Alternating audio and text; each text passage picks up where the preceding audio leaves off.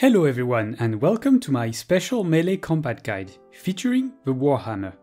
I know some of you really wanted me to make this one, but I had not used a Warhammer since before the release of the Sorborians DLC, so I had to work a little bit in order to make a proper guide for this weapon. I have made a little playthrough and should you ask for it, I will share my build in another video.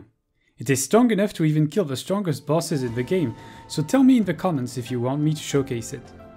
The Warhammer is a very well designed weapon, so let's not wait any longer. In this video I will try to teach you how to use the Warhammer.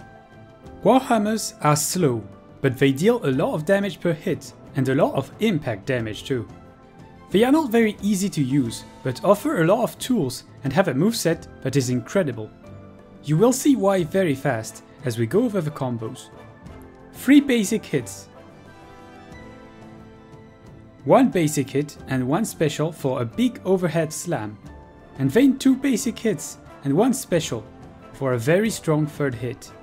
You can also use another special attack after the special in any combo for a very slow but powerful hit. The 1 special combo is a very short range handle hit with high impact. As you can see, all the Warhammer combos have a very high forward momentum. You move forward a lot when you attack, allowing you to constantly stay on target when they move back because you stagger them. The Warhammer's moveset is perfectly designed to maximize DPS on enemies that are constantly staggered. The unique skill of the Warhammer is called Juggernaut. It is a very slow but incredibly powerful strike that inflicts confusion. It's also very fun to use as it tends to send enemies flying if you kill them with this move. You can of course get this skill from Burek, or from the champion of Elat Saurian in Monsoon. You cannot find a great hammer in CSO, so we'll have to buy one from the blacksmith.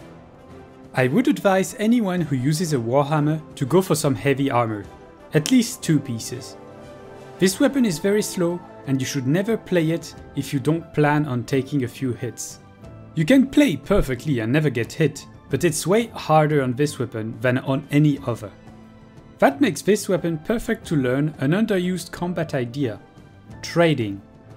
Sometimes it is perfectly fine to face tank a hit if you eliminate a priority target or stagger an enemy. This is perfectly embodied by a characteristic of a unique Warhammer skill I have not mentioned yet. During the channel time, you gain a lot of impact resistance. It is very close to hyper armor for those who are familiar with this concept. This ability expects you to get hit. That does not mean that you have to. Just know that it's okay to take a few hits. The recent buffs of the protection stat allow you to not get staggered way more than before, so don't be afraid. That being said, we still need to not get hit too much. When in combat, I advise you to mainly use the 1 special combo at first. It will allow you to stagger enemies way easier, as it is faster than your basic hits and has way more impact. Be careful though, as its range is very low and you cannot use it after a sprint. Lower your enemy's stability to 0 with a few special hits, and then try to time your Juggernaut well, so they instantly get staggered when they get up. Learning the timing of Juggernaut, depending on the enemy, is the key to mastering the Warhammer. You can also take a little bit of distance to hit enemies with Juggernaut as they close in, but it does not work as well on enemies that block. Let me leave you with some gameplay to demonstrate.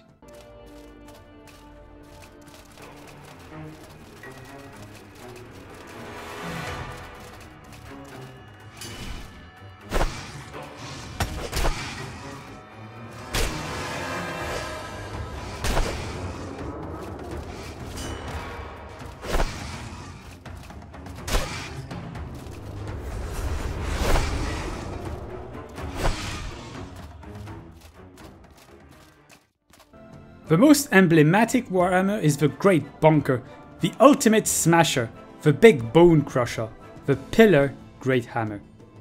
It's a very slow weapon, but it hits pretty hard. It has the highest impact stat in the entire game and advise you to pair it with Wind Infuse for even more impact and a little bit of attack speed. I personally really love the Palladium Great Hammer. Its stats are not that impressive on paper, but the Palladium weapons have very good enchantments. One of the best Warhammers is of course the Manticore Great Mace. You can get this one by crafting, making it pretty easy to get, apart from the Manticore killing thing. The last hammer I want to talk about is the Vigilante Hammer.